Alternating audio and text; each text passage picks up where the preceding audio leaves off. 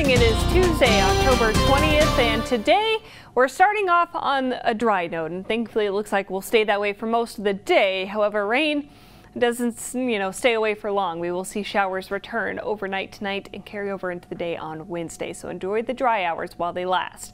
This is a live look outside in Lansing, just outside the Fox 47 studios, right along I-496, where it's currently 36 degrees. So we are off to a pretty chilly start out there this morning.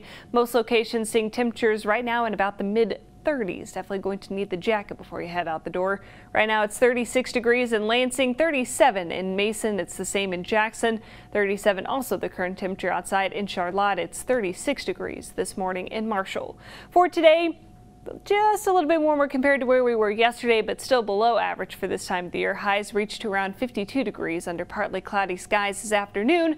Rain again returns as we head overnight. Lows drop down to about 46 degrees. We'll see scattered showers starting at around 10 o'clock or so, and they will linger kind of off and on through the overnight hours and at least probably through about 7 o'clock tomorrow morning. So our satellite and radar, that's kind of what we're dealing with. We do have that stationary front stationed just kind of off to our southeast. However, we are kind of in between two systems right now, so we should be dry for today. However, that stationary front will get into motion as a warm front later tonight, and that will again bring with it that chance for a few showers through the overnight time frame.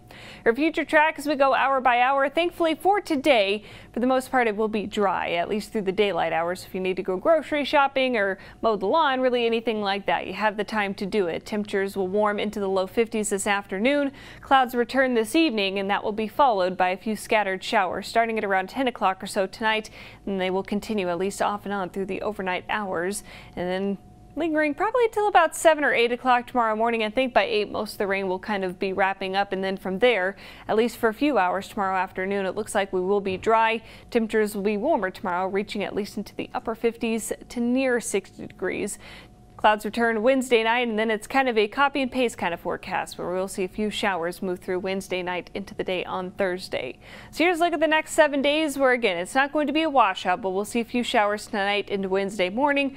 We're dry Wednesday afternoon. Highs reach into the upper 50s. See another round of rain late Wednesday night through Thursday morning. Temperatures on Thursday expected to reach to around 70 degrees.